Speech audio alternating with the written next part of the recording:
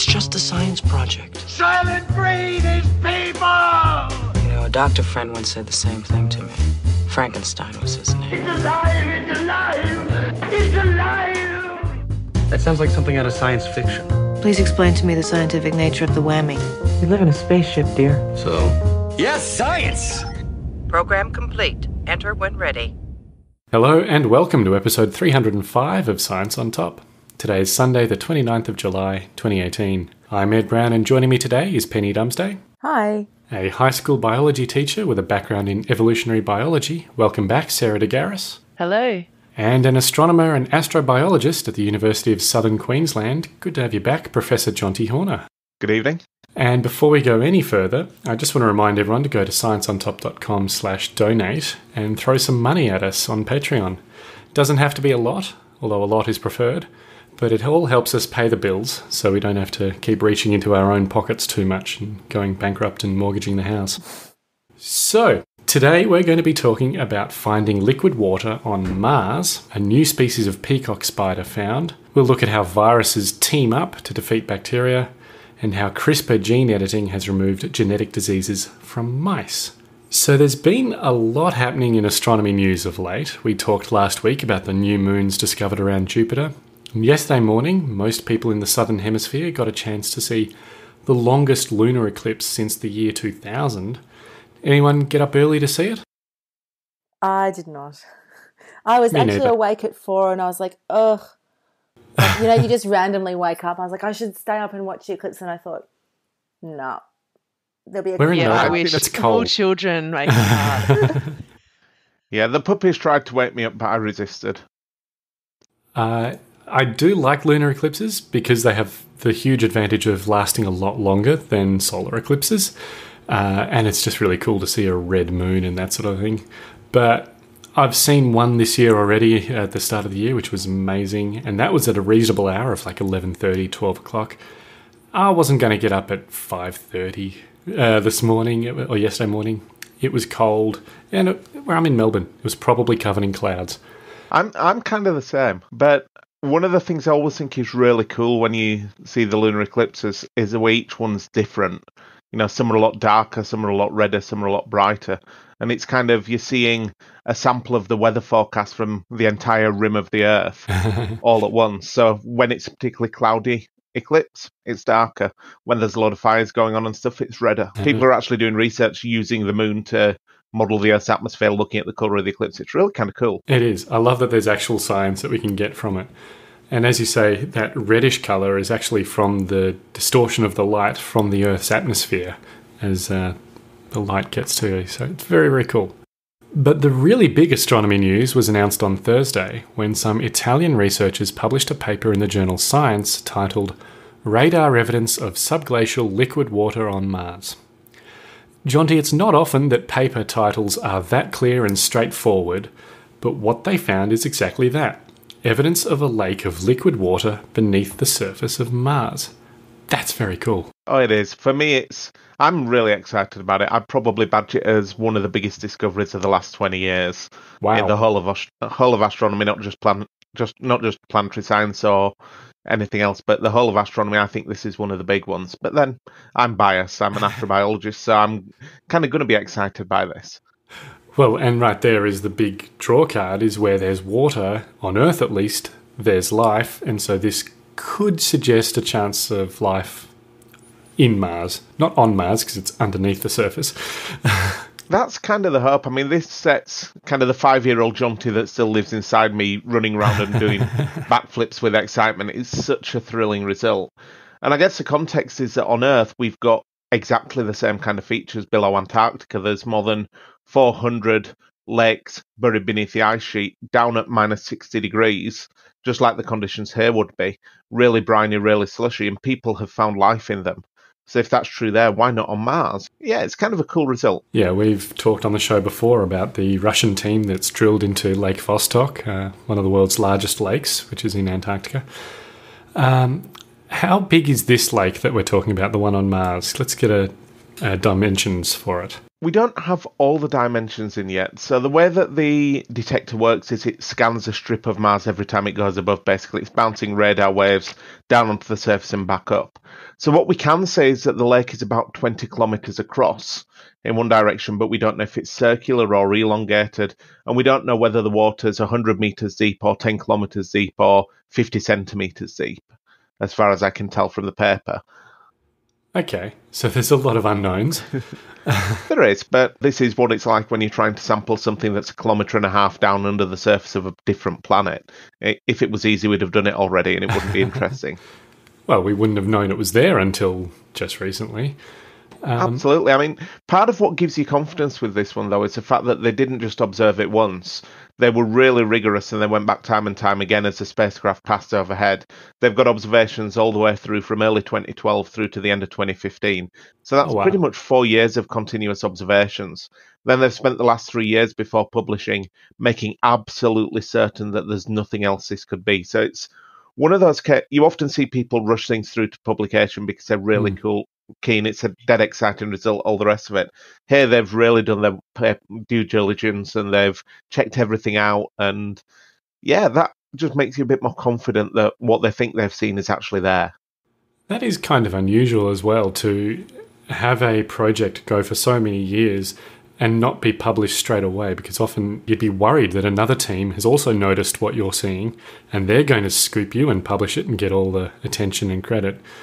But good on them for sticking to it. I guess it's probably one of the advantages of it being a European rather than NASA mission. So with all of the missions NASA send to the planets in the solar system, all the data is live straight away. It's all publicly available straight away.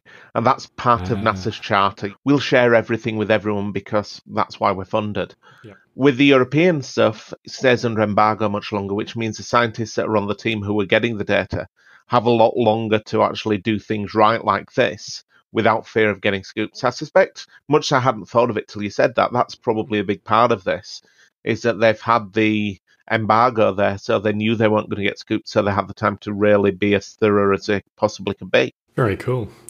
And we were talking about the chance of life and everything, but you also said this is salty brine-like water, so if anything is there, it's going to be an extremophile that can withstand very hardy situations, isn't it? Yes and no. I mean, I've seen some really interesting discussions at some of the astrobiology conferences about what being an extremophile actually means. And typically when people say extremophile, they just mean something that lives in conditions that we couldn't, in conditions that are very different to the ones we're used to almost. And yeah, I know it's a bit more complex than that. But to something that is adapted to those conditions, we're the extremophile. If you take bacteria from Lake Williams under the Antarctic, it would consider as an extremophile we live at such high temperatures, such low pressures, because we're in atmosphere rather than water, that I think extremophile is one of these terms which is very dependent on where you're standing and where you're looking. That said, I do take the point, this is not going to be life like the stuff you get growing in the kettle if you leave it too long before you clean it. Yeah. It is going to be something a bit different. It's not going to be a Martian Aquaman. That's, I think, what everyone's really saying. Yeah, that seems unlikely. I mean, I think, yes, it would be lovely to think that there are dolphins doing backflips down there, but that isn't going to be the case. If there is life down there, it's going to be microscopic life, single-celled life, stuff that can survive in those conditions and thrive. And when we say that it's salty, we know that not because we've done any test or measurement, but in order for it to be liquid in that low pressure environment, it would have to be high in salt. Is that right? Yeah, that's the thinking. So you've got two things there that are helping the water be liquid at a temperature where normally you wouldn't expect it. We're talking minus 60 or minus 70 degrees centigrade. So it's pretty chilly. But you've got two things acting in your favour. Firstly, you've got 1.5 kilometres of ice weighing down on you, which increases the pressure. And that helps.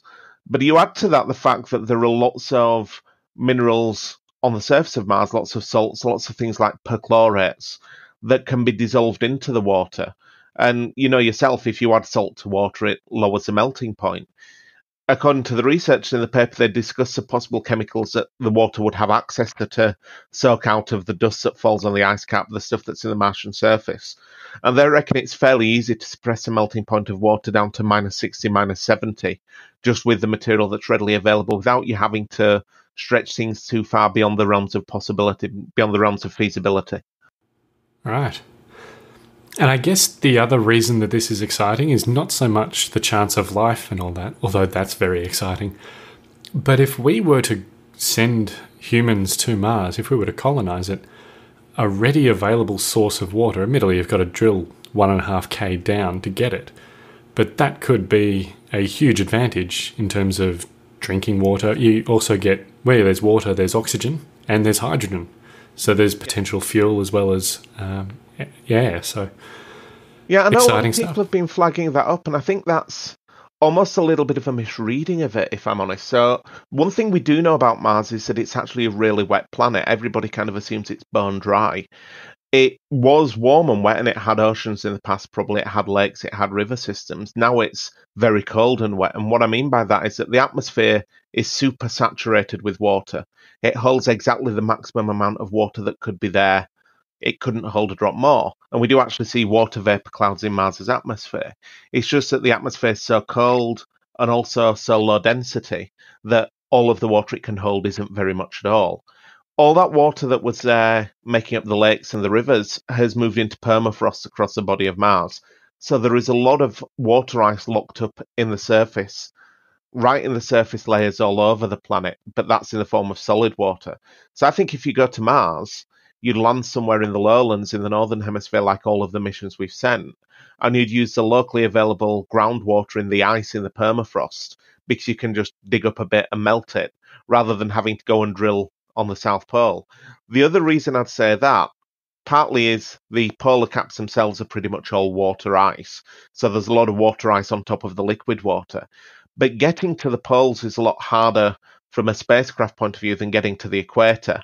And getting to the South Pole is even harder than getting to the North Pole, because not only do you have the difficulty of getting away from the equator, tilting your orbit to get way up top to come and land, the southern hemisphere of Mars is several kilometres higher than the northern hemisphere, which means the atmosphere is thinner, and so therefore there's less to break you when you're coming in to land. That's why we sent most of our missions to the northern hemisphere rather than the southern hemisphere, because the atmosphere is denser in the northern hemisphere, which makes landing slowing down that little bit more easy. Wow. That you are a wealth of information. I did not know that. I stand corrected on the atmospheric water there. I was not aware that it was so saturated with water. That's incredible. Well, it's a really weird one. I've mentioned this in outreach talks and stuff before, and it's this kind of it's a bit like saying that the universe is infinite and finite at the same time. It's one of these things that takes you a little bit to get your head around, because it's simultaneously there isn't much water in the atmosphere, but it's saturated, which means that the amount that there is the maximum there possibly could be. And I think that's the interesting fact. But everybody imagines not much water. They imagine like the Sahara Desert, low relative humidity, whatever. Whereas in fact, there's as much water as you can cram into the atmosphere there. It's just there isn't much of it. It's sort of like how we talk about Antarctica as being the driest continent on the planet. Yes. I mean, it's full of frozen water, but it doesn't rain. Yeah. And, yeah, I get you. Same kind of thing. Yeah. Oh, that is very, very cool. So I guess maybe we'll start targeting that area for some more study in future. That would be very cool. Find out how deep it is. Interesting. I mean, I think what's going to happen is they'll be continuing to take more and more and more data with this, and obviously try and get the other dimensions, learn more. But I suspect all around the world there are people with a engineering bent, particularly those working for the space agencies like European Space Agency and NASA, are going to be thinking really hard about how you break those technological challenges, how you actually get over the hurdles that are involved in getting to the South Pole. Because wouldn't it be awesome if in a decade or 2 decades' time we have a way to actually get down, drill through the ice and see what's down there? And it's not beyond the bounds of possibility. It is fair to say that it would be hard, and probably harder than anything else we've tried to do. But people have been thinking about how you get through the ice cap at the Jovian moon Europa to drill down into Europa's ocean. And that ice sheet's 10 kilometres thick, not 1.5 kilometres thick. And it's even harder to land on Europa than it is to land on the Martian South Pole by an order of magnitude.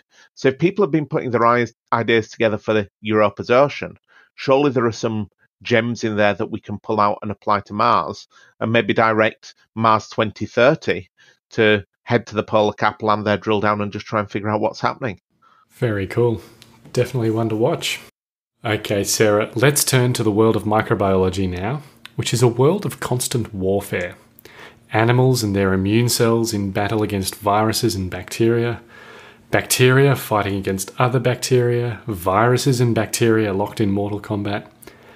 And in that bacteria versus virus landscape, there's a bacterial defense mechanism we've talked a lot about before, CRISPR. We mainly talk about it as a technique for cutting and pasting gene sequences in animals, removing genetic diseases, giving people mutant superpowers, that sort of a thing.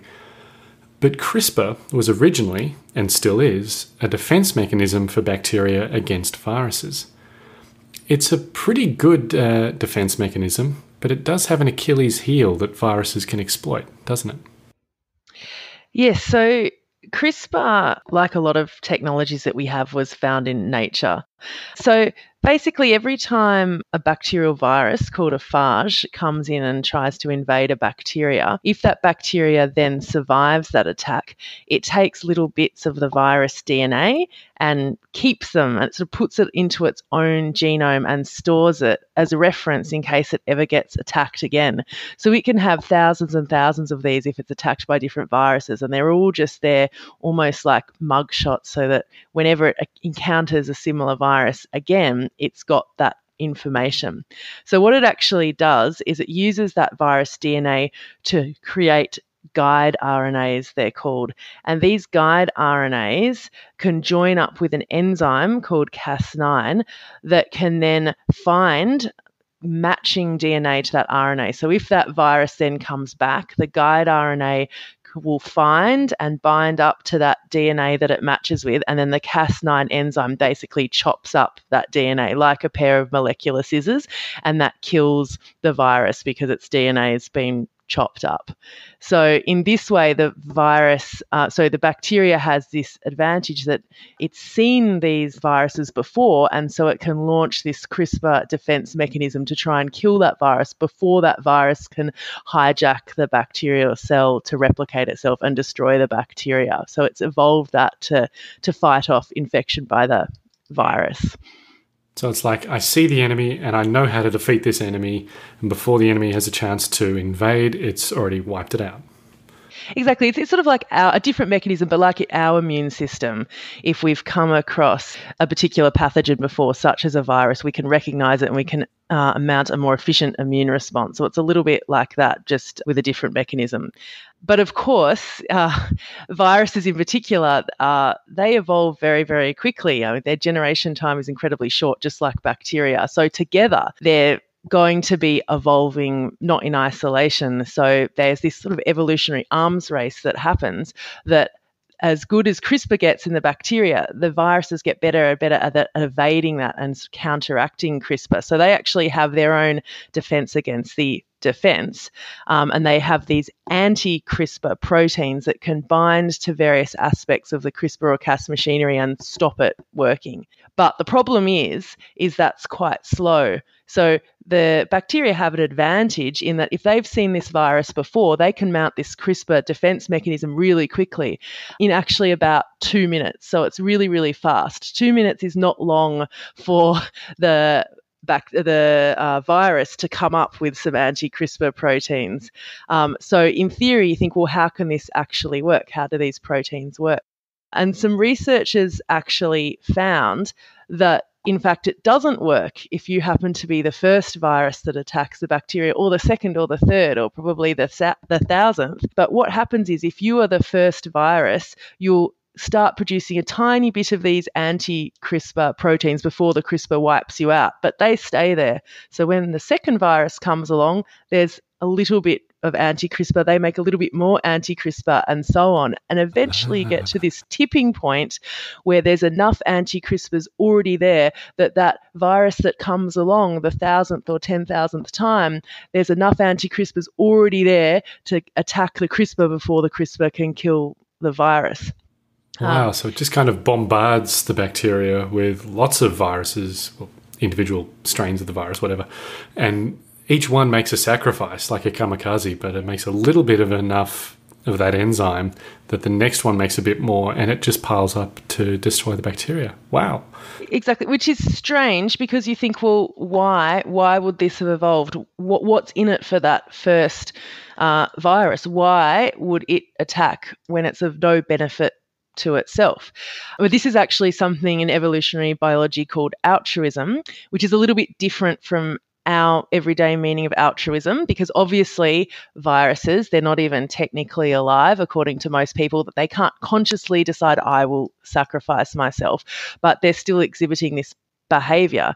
And this was actually the first documented case, this study of a virus actually displaying altruism, because it's well known in different organisms such as birds, which could feed other individual birds, and social insects like bees and ants, where it's all for the good of the hive or the colony. But it had never been seen in viruses before. I mean, they're such simple things. You wouldn't even say organisms because, they're technically not even alive.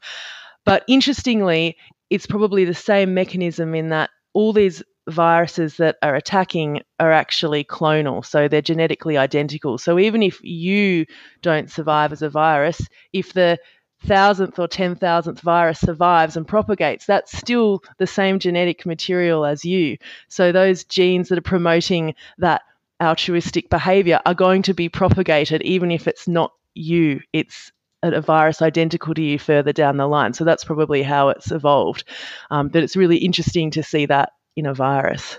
So it's still kind of that selfish gene theory, whereas the genes are the same throughout all the viruses. So if a few organisms die, the other ones will live on. Very cool. Yeah, and it's still the same genes that you have, even if it hasn't come from you as the individual virus. So it's really interesting. It's amazing that something like that can happen in something that's not even alive. Like evolution's incredible. Yeah, I think it's interesting also because this is an article written by Ed Yong in The Atlantic, who we've raved about before. When this article was first published, I think it was with the title, How Viruses Cooperate to Defeat CRISPR. I'm not sure this is cooperation so much as self-sacrifice and bombardment and flooding. But yes, that's right. Yeah, cooperation doesn't seem to quite cover it. But yeah, viruses are amazing. I mean, that's why humans don't take them lightly, and, viruses get the best of us a lot. So you don't underestimate viral evolution. And I mentioned earlier that CRISPR is now seen as an important tool for removing genetic diseases. Well, now Yale scientists have taken that a step further, and for the first time they've used CRISPR to correct a genetic disease in utero, so before the fetus was even born. Is that right? I just have to make one correction. In fact, they didn't use CRISPR, but they used a different mechanism that isn't CRISPR.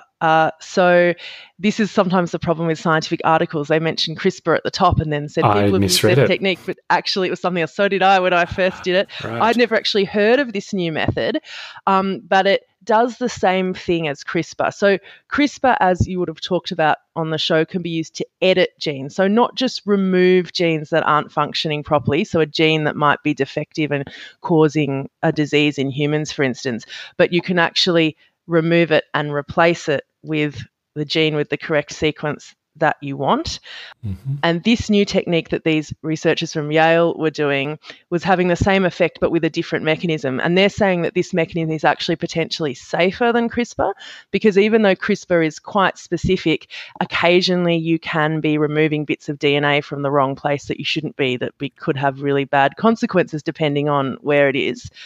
And they're saying that in this case, there might be lower potential for that. So what they use is they actually use something called PNAs, which I'd never heard of. So we've all heard of DNA and RNA, but apparently there is also PNA, which is peptide nucleic acid. So it's got the same bases that are in DNA and RNA, so your A's, G's, C's and T's, but the backbone is different. So it's actually a peptide-based backbone instead. And they've actually artificially synthesized these. And what they did is they injected some of this PNA along with donor DNA. So what the disease that they were looking at in this study, I should say, is beta thalassemia. So in beta thalassemia, people who suffer from this, there's a defect in the gene that codes for the protein, the beta protein, the beta globin in the hemoglobin. So this is the wrong shape, the protein, so therefore the hemoglobin is the wrong shape. And because hemoglobin is going to be transporting oxygen in your red blood cells, it means these people are severely anemic because they can't transport enough oxygen around their body because their red blood cells are the wrong shape, because the beta globin is the wrong shape. So what they want to do is get the correct sequence for the beta globin gene into a mouse, but what's exciting about this study is it's not an adult mouse or even a baby mouse, it's a mouse that's still a fetus. So in utero, they want to be injecting this correct copy of the gene to see if they can cure these mice that have been genetically bred to have beta thalassemia. So what they did is they got these PNAs and combined it with a DNA donor with the correct beta thalassemia gene sequence, and they put that in a special nanoparticle because otherwise it's hard to get through into the cells, and they injected it into the fetus in utero. And what happens is the PNA actually binds to the DNA. So they made a PNA that exactly was the right sequence that would target and bind to the defective copy of the beta thalassemia gene. And it binds there, and your body's natural DNA repair mechanisms come along and say, this looks a bit strange. What is this weird thing bound here? I'm going to get rid of it. And so they cut it out, and in so doing, they cut out the defective copy. And then the donor correct copy is inserted in its place. So it's editing just like CRISPR. You get rid of a defective copy and put a new copy in, but it's just slightly a different mechanism. And you get the body to kind of do it for you. Yeah, the body's doing it for you. So, which is another advantage of this, because they're saying you're not putting some sort of outside enzyme that's going to cut up the DNA. It's just your body's own DNA recognizing that something is wrong and cutting out this PNA. And this PNA is quite targeted to that particular region that you want to cut out. So they're not saying that there's no potential for the PNA maybe to bind to the wrong spot and there to be issues. This is still early days, but it looks like there's potentially fewer of these off-target effects, they're called, than if you're using CRISPR. So amazingly, they found they just did this once. They just did one injection, and they pretty much cured the beta thalassemia of these mice. So they actually found that in the bone marrow, 6% of the cells in the bone marrow had been successfully edited. Now, 6% doesn't sound like that much. That's like you could say it's a 94% fail rate. But actually, if you look at it positively, that's all you need for this disease, beta thalassemia. As long as you have enough good copies of your beta globin protein to make hemoglobin, you can pretty much be in an undiseased state. So even though they only successfully edited 6%, and that was with only one injection, it was enough that these mice were born with a normal, increased, not quite normal, but increased hemoglobin concentration, and they survived much better, and they were, for all intents and purposes, cured. And that's with one injection. So potentially in the future, this could be done with humans with beta thalassemia and other diseases. You could give more than one injection, because they didn't find any negative side effects to the injection process in this study. So it has massive clinical implications for a whole range of diseases, just like CRISPR does. But this could just be another way of doing it, because up until the development of these new technologies like CRISPR and this new PNA method, the gene therapy was very crude. You would have to use a virus to try and insert a good copy of a gene into your genome, and that virus could insert anywhere. It could insert in the middle of very, very vital genes and kill you. So it could cure you but also kill you. So there hasn't been a way to do it safely yet, and this and CRISPR could potentially be ways that this could be done in humans with fewer side effects. But of course, that's always a possibility. So there's still heaps of research to be done, but it's very exciting first steps at the moment. It is. That's huge. And you kept saying this is one injection. Do we know how many mice they were treating on this? Was this just one mouse got the injection and its babies were all okay? No, I don't know the exact sample size, but I'm pretty sure they couldn't have got it published with one mouse. Well, I just wanted to clarify, but yeah. I'm looking at the original paper. Sorry, one now, injection per mouse, yeah. I'm looking at the original paper now, and I'm understanding maybe 1 in 5 words, and that's not enough to tell me anything about how many mouse they treated. But it's exciting. That's very cool. I'd never heard of that technique before, and as I said, if it's using your body's own mechanisms in many ways, that's probably a lot safer than CRISPR, and definitely an interesting thing to look at. Yeah, and we've all heard of CRISPR, but I hadn't heard of this at all, and there's probably all these new exciting methods that are coming out there that could do similar things. So hopefully at least one of them will work quite well in the future for humans. And how many other NAs are there? DNA, RNA, PNA, other NAs? There's different kinds of RNAs. Like there's a gajillion different kinds of RNAs, but PNA, I mean, that's exciting. Very exciting. Okay, now from the world of microbes to the world of adorably cute spiders. Now, anyone who knows me will probably be surprised to hear me call spiders cute, but I'm by no means talking about all of Satan's vicious 8-legged demon spawn, because most of them are without doubt terrifyingly ugly. But peacock spiders, they're a bit different. They're tiny, like seriously tiny, and according to Dr. Jurgen Otto, a biologist who spent the last decade studying them, they're a lot like dogs and cats in that they have emotion, they show excitement and curiosity. They also have adorable courtship dances. You might have seen them on YouTube, probably dancing to Michael Jackson or Footloose or something. And Penny, Dr. Otto's just gone and discovered another species of peacock spider that he's dubbed Hokey Pokey, hasn't he? Well, two species. 2 new species. So it's an interesting. Yeah, I really like this, and I feel like Dr. Otto really likes these spiders. So he does. He doesn't just compare them to dogs and cats, puppies and kittens. He really likes them. Really I've read a few them. other articles about him. He's just slightly obsessed. I actually... which is fine. I'd like to say as research for this, but really it was just my own personal journey. Spent a lot of time on his website, www.peacockspider.org, and it's just beautiful. They are beautiful spiders. He's got pictures of their babies or the second instar larva, and the photography is stunning, and they are really interesting looking spiders.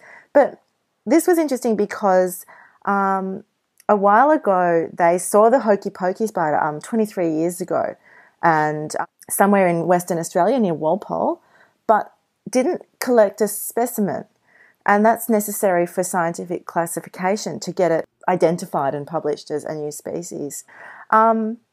So he went looking for the Hokey Pokey spider in 2015 and was not even sure if he was in the right space. The habitat seemed to have changed, and they're sort of starting to think, maybe, we're not going to find this spider again. So one last time they went out to where the spider had been seen and saw... This is in 2017. 2017, saw the peacock, the Hokey Pokey spider, and saw another one as well. So the Hokey Pokey spider is Muratus tortoise, and tortoise is the Latin word for twisted, to sort of do with its dance. But then another one as well, so Muratus unicup, and the Muratus unicup waves his arms as well when he's attracting a female in his particular courtship dance. And unlike with some other spiders, the dances are usually successful, and he has not once seen one of the females eat the males. So yay for those spiders exploring egalitarian relations. So, wow. Yeah. So I really liked reading about the discovery of the spiders. I also just really liked it because a lot of the quotes from Dr. Otto are just his interest in and affection for these spiders and passion, yeah. And even though I'm always a bit sus about ascribing, human emotions to spiders or viruses, to him these spiders seem affectionate and gentle and inquisitive and curious, like their movements for whatever way. And I think most people, they've become popular on YouTube. I can't imagine, a series of YouTube videos about huntsmans, which I'm sure are their own beautiful, unique spiders, but not so popular. The way they move, So I think there's something about these spiders that really resonates with us. They're certainly beautifully coloured. They behave in an interesting way, and just beautiful to look at. They're amazingly vibrant. I mean, the photos that he's got of Miratus unicup, it's got these gorgeous greeny blues and oranges and whites. It's pretty impressive. And for something that's only a few millimetres long as well. Yeah. Very, very cool. And definitely check out peacockspider.org for all sorts of cool photos, including one of his finger with a baby peacock spider on it that is literally only a millimetre or so long. I think that's our show. As always, all the links we talked about are in the show notes and on the web at scienceontop.com/305. Don't forget you can always help us out by going to scienceontop.com/donate, pledging to support us on Patreon, or just get the word out there. Tell your friends, post on social media. Long-time supporter Ryan James, who's been tweeting about us consistently for a while. He's often posting stories that we talk about or a little quote he liked. So thanks very much for that, Ryan. We're really glad you liked the show. Professor Jonty Horner, thank you so much for joining us today. Thank you ever so much. Where can people find you on the internet? Find me on Twitter at Jonty Horner. Find my articles at The Conversation, and for those of your listeners who don't go to The Conversation regularly, really recommend people check it out for free science and research news. I think it's a great, awesome place, and I could talk about that for hours myself. And I do have my own website as well at jontyhorner.com, but that's really in need of updating. Very good. And Sarah DeGarris, we're very grateful you could join us today as well. No problem. And thank you once again, Penny. Thanks, Ed. And a big thank you to everyone for listening. We'll be back again next week putting science on top of the agenda. Join us then.